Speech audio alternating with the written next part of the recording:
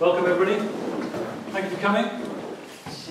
I'm going to be messing about a little bit on this laptop because I'm sorting out the River Oak state. I'm going to introduce David Stevens from our SMA committee who will speak about the TDC local plan. Thank you very much. First of all, thank you very much for all coming on what is not the warmest day of the year. It's great to see so many people here.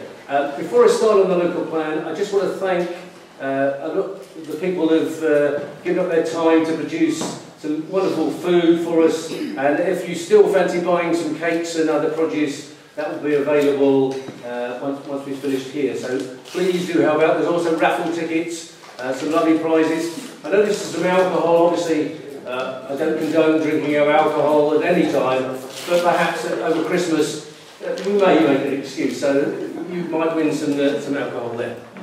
Okay, so the local plan. Well, first of all, a disclaimer. You have to make a disclaimer at times like this that I am no expert. I am just like all of you, really. I just like to read as much as I can and try and find out information. The other thing I'm trying to do is to waffle on whilst at the same time trying to find my reading glasses. That's very difficult for a man to multitask. So I think I've almost got away with it without you noticing. Okay, so there we are. Yeah, thank you. First of all, the local plan. It's a mess. Yeah. And it's a mess of TDC making.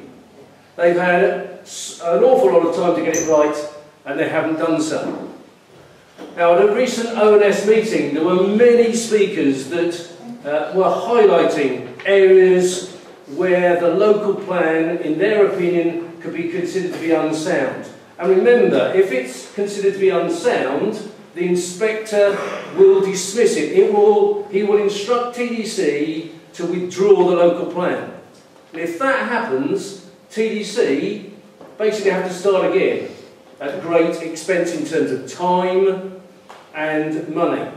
At the very least, the inspector can say you need to go away and make modifications, and that again will be time and money. Now, at that overview and scrutiny meeting, you wouldn't believe this from some of the reports that come out, but the overview and scrutiny voted 9-1 against the recommendations to publish the draft local plan. It wasn't close, it was 9-1. And that is significant. Now, we need to bear in mind that overview and scrutiny have no voting powers. They're not a decision maker. They can make recommendations to the Cabinet to act on. But what they are doing is sending a very clear message that as it stands, this plan is unsound in their opinion. And they should look at that and modify it. What have TDC done? They're trying to ignore it, as if that vote never happened. They're ignoring elected members who are trying to give them advice. They're choosing to ignore that advice. That can't be right. Now, obviously, the crucial vote happens in January, when the full council do get their chance to vote. More about that in a little while. Also, recently, Craig Solly gave a 2-hour meeting in Birchington. It was a brilliant presentation, where he outlined point after point where the local plan was unsound. Now, I don't intend to speak for 2 hours, so please, so I'm not going to go through all the points that he raised. I've just picked out a few. Any one of these could be enough to make the thing unsound and therefore sent back to TDC. The first is the duty. It's a legal duty to cooperate with local authorities. Now, it's not a duty to agree, but they should have meetings where they try to come to a consensus that works for all, because Manston affects all of us.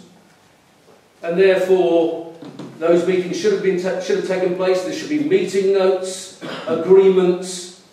As far as I know, that hasn't been forthcoming. Dover District Council in March outlined that they felt at that time that TDC had not fulfilled their legal duty to cooperate. DDC, Dover District Council, firmly support the airport. I have no information that suggests that their stance on that has changed at all. The next is the Thanet Transport Strategy. Now, this has been devised between KCC and TDC over a period of time. This hasn't actually gone to the Transport Committee yet. It goes actually on the 12th, on Tuesday. In the report for that meeting, it says this is a consultation document. So it's just at the consultation phase as it stands. Nothing has been decided. And yet, it is crucial that transport strategy works. They're proposing an inner ring road that's going to cost £70 million. Okay? Good question. Somebody says, where's that coming from? Well, I tell you, and it says it in the report, it's not coming from KCC. KCC are providing nothing. No money at all out of that 70 million. TDC are paying nothing. £70 million is coming from developers. They're dependent on our infrastructure, the road infrastructure, on developers.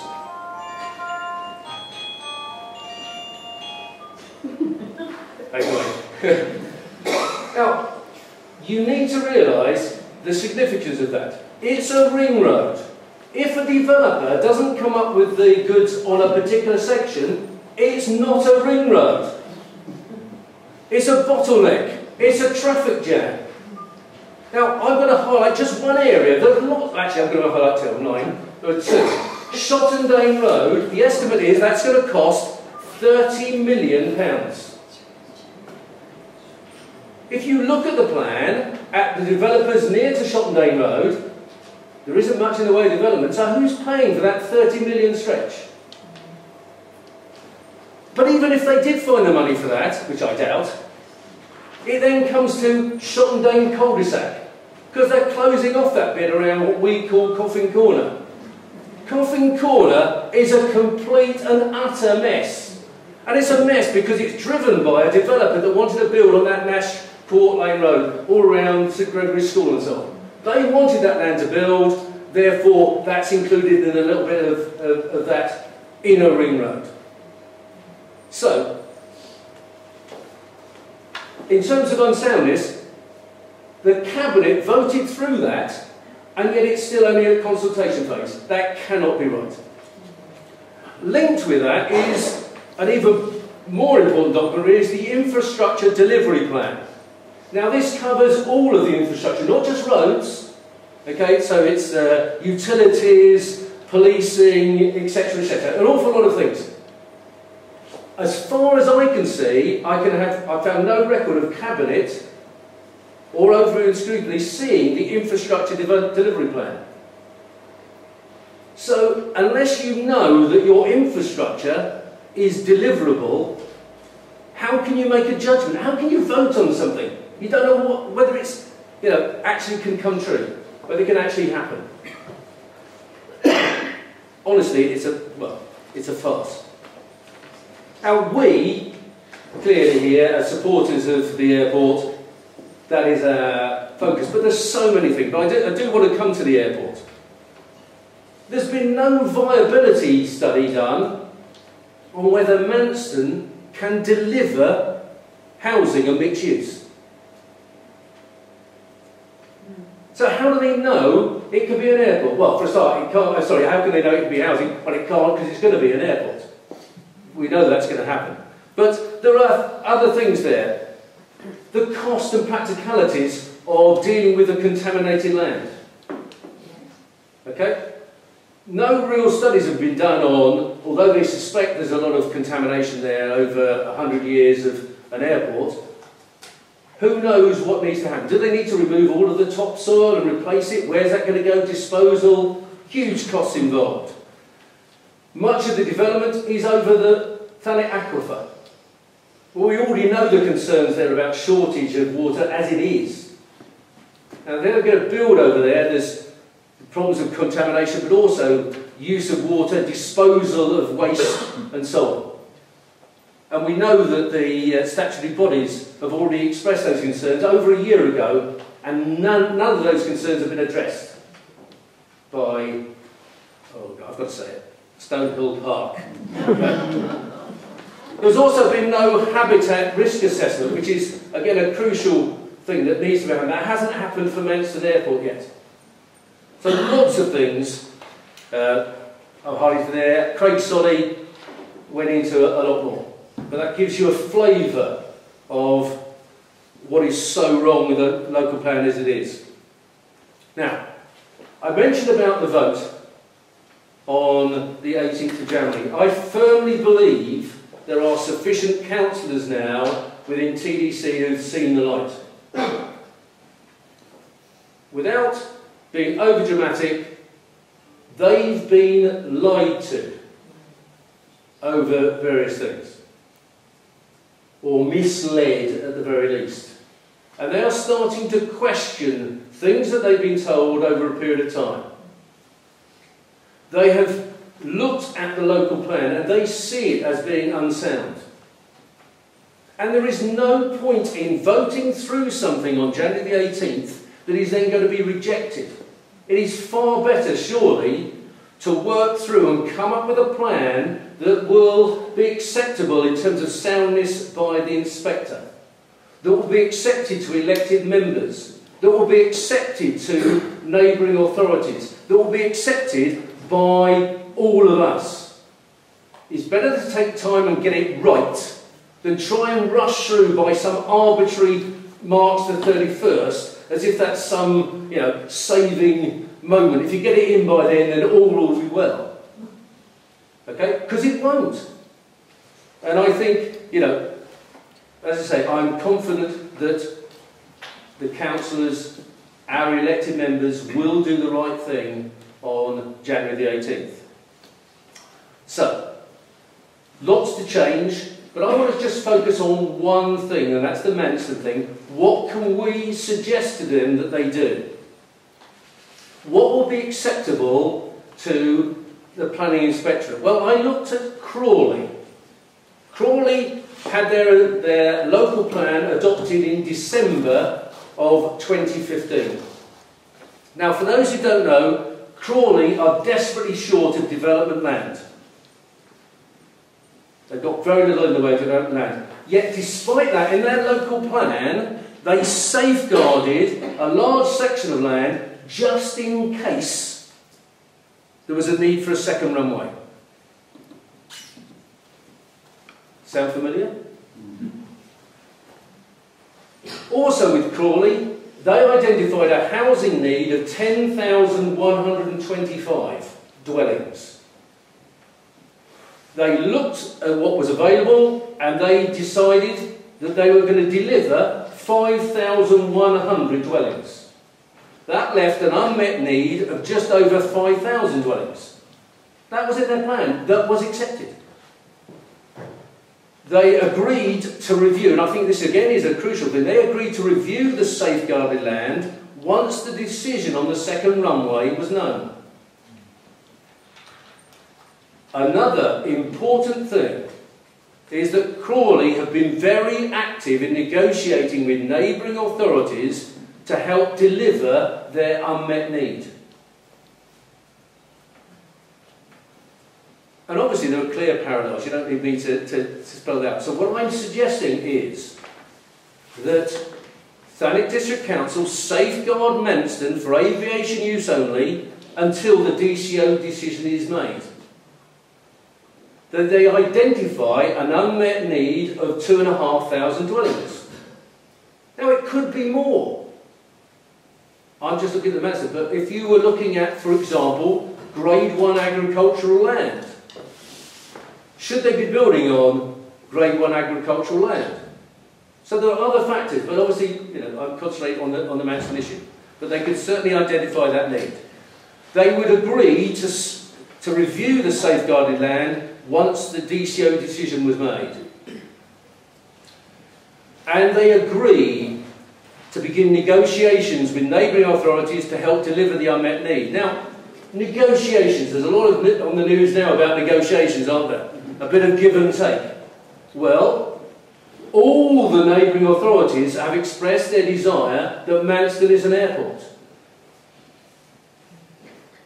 So that might be a pretty good starting point if you're saying, we can deliver this, but we may need a bit of help here. So, they are my suggestions in terms of what TDC should do, and indeed, we've come up with a more formal alternative to the policy SPO5 that we feel could work. My final point is this, that if, and it's a big if, I don't think it's going to happen, but if the local plan were passed on January the 18th, then we must all object and give our reasons. And I know what we've all done, we've done so many objections to the Thanet District Council plan in the past. There are 40,000 comments by Thanet residents going all the way back to 2015. Those are not going to go forward to the planning inspector. TDC have made that very clear. So any objections you've made in the past aren't going to go forward. So you must, even if you've made 2 or 3 objections in the past, you must put in new objections. As I said, I don't think it's going to come to that because I think it's going to be rejected. But just in case, that's what we should do. I'm getting the, sometimes when you're doing a speech you get a green light, an orange light, and then a red light. In the Manston Hall, they put on the blowers when we talk for too long, so that's it from me. Thank you very much indeed.